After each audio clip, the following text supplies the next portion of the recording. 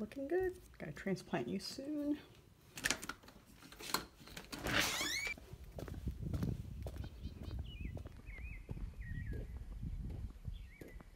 Hola amigos, Emma here from Sonnie's place.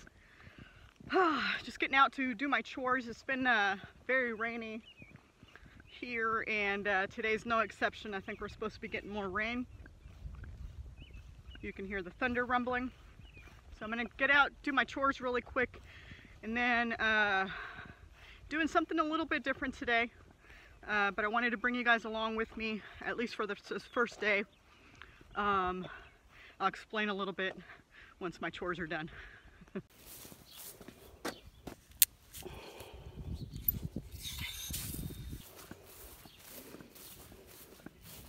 Good morning, ladies. Good morning. Hi. You can tell we've gotten some rain here lately. Look at that.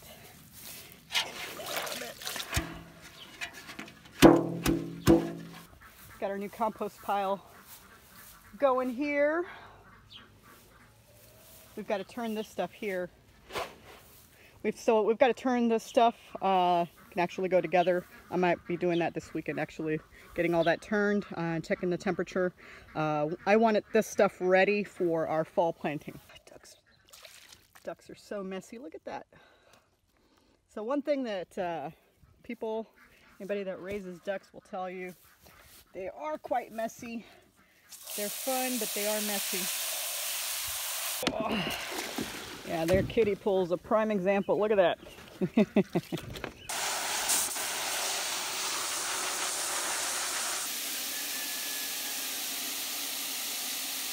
Looks like somebody dropped an egg out here yesterday.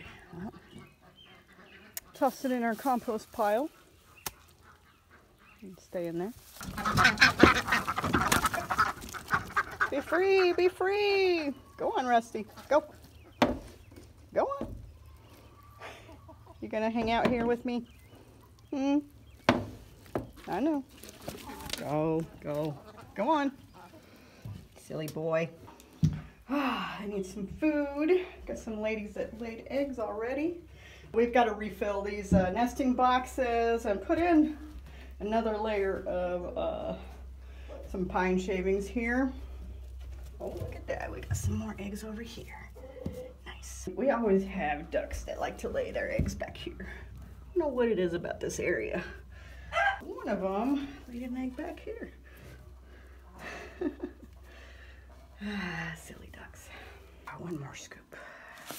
All right, they're good. So finishing up here. This guy always tests me, and I'm always thankful for my boots because he likes to come after me.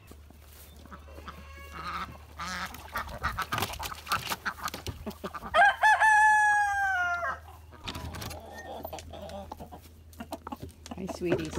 Hi, babies. Really fun to see the contrast between Teddy right here and Rusty, who's pretty ornery, but yeah.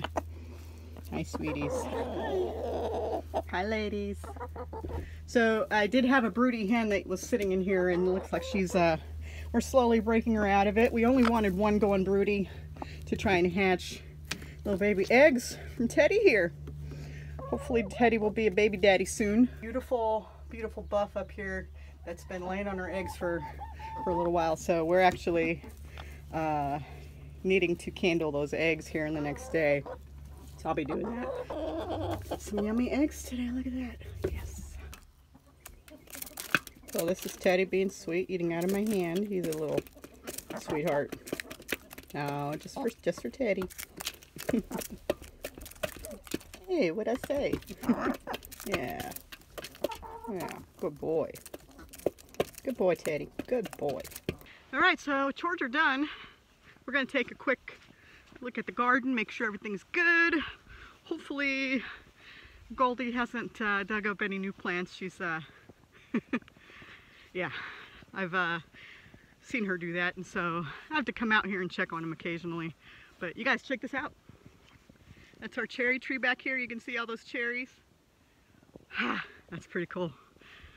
Our garden, you can see Goldie's been up here. She's got some bigger paw prints, so she's been in here rooting around, and then accidentally snapped one of my, I believe this is one of my acorn squash plants. So yeah, it's gonna happen. Looks like we got a nice little male flower over there. Let's see if we've got any females yet.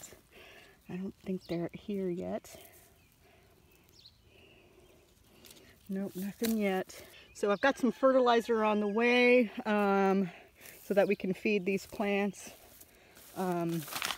They're actually in quite of a need of it. They're starting to, the leaves are yellowing, so that's a sign that they need some nutrients. And then I also need to mulch. I've got a bale of straw out on the porch that I'm going to use to mulch this area. Our herb garden right here, I don't know if you've seen the video, I'll include a link to that up in the right corner to how we planted this herb garden. We've got this one here and another one back there.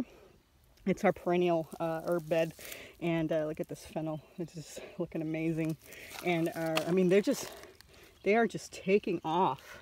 They look really, really great. I did transplant some thyme that I was able to propagate, but it's not looking too great. So we'll see how that goes.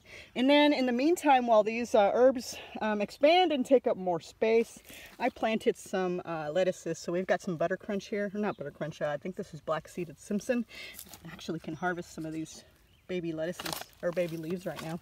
And then I moved some Swiss chard over here, so we've got some Swiss chard back there that's looking really great. I created or built these planters out of old fencing that we took down, and built these boxes for our more invasive herbs. So we've got what is this? We've got spearmint here, and we've got chocolate mint here. Look at this. And this right here smells amazing. I can't wait to make this into a tea. It smells like Andes candy. And then I also planted some more black-seeded Simpson here, and we've got some ruby leaf right here that's actually ready to harvest. Looks like everything over here is looking pretty great. So those flowers were actually dug up by Goldie. So yeah, so we had to watch out for what she's doing out here.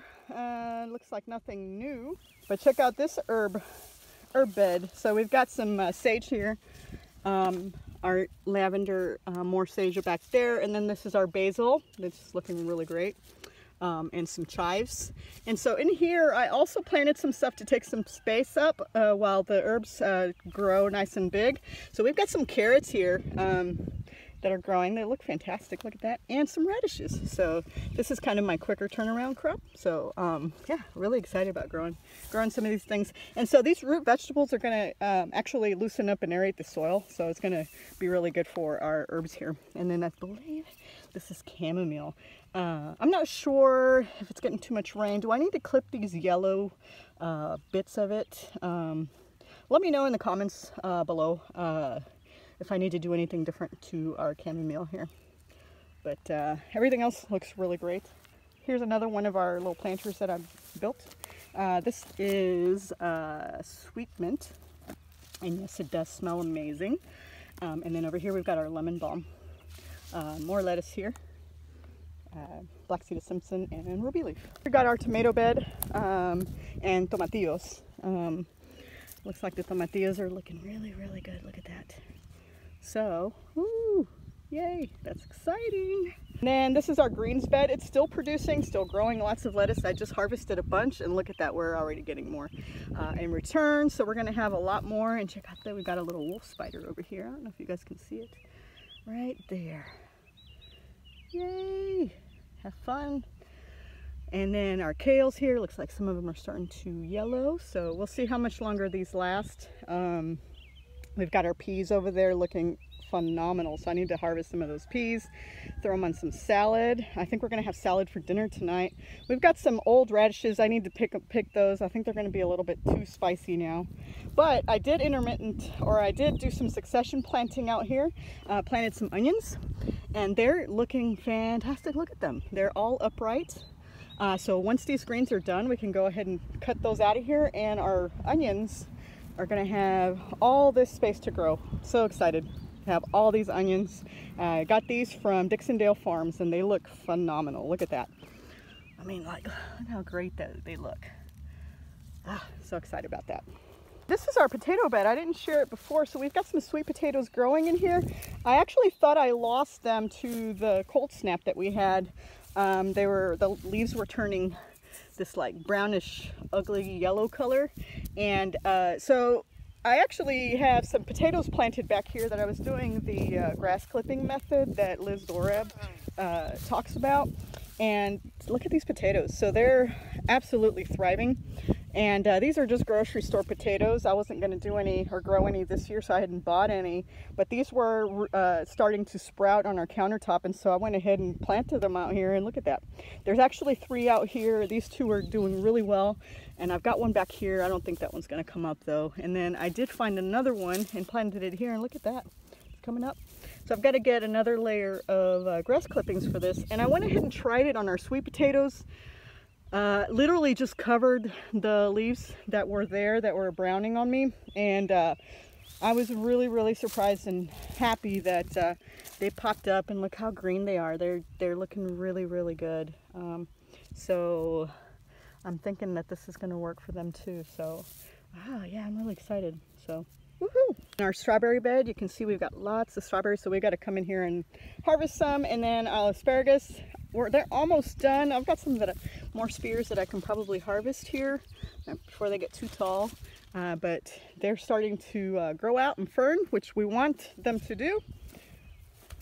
But look at all those yummy strawberries. I did relocate a frog that I found earlier, or I guess late in the day yesterday, and relocated it in here to hopefully take care of some of our pests, because we do have some issues with pests eating our strawberries. And that's a lot of things, slugs and birds. You can see the martin houses there and there. And so we have some issues with that. But yeah, now that all that is done with chores and checking up on our little garden, now it's time to get to the nitty-gritty. And so I'm gonna go and get to that spot and show you what we're gonna be doing. We switched our shoes and we're gonna put those puppies on, because today we're starting our weight loss challenge, and we're gonna start with this buddy right here. So I got my water to stay hydrated, got my gloves to keep my hands safe, and we got our bag. This humidity really doesn't number on my hair. Yay. So Jason over at Big Bear Homestead and Brett Broussard from Broussard Homestead are doing a weight loss challenge so that they can get healthier. They invited several folks from the homesteading community and from their viewerships to join them on this challenge to get healthier. And so I decided that I was going to do it. And so I've had some health issues related to some of the weight gain, and so I have some knee injuries and a previous back injury from back when I played sports in college. And so this added weight that I've let happen or that I've gained doesn't help that. It actually aggravates a lot of those injuries. And so today I'm going to change that, and I'm joining this challenge with Jason and Brett. And yeah, so let's go ahead and get started and start beating this bag and getting on this this health journey with them. So let's have some fun.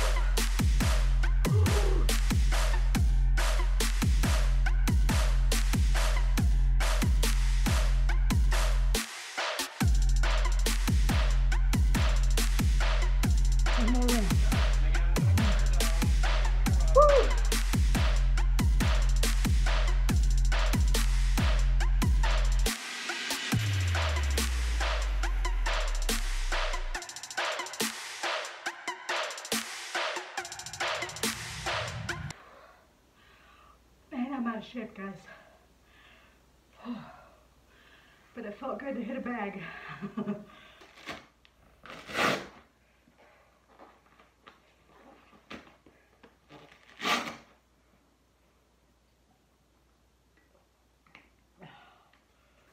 So day one,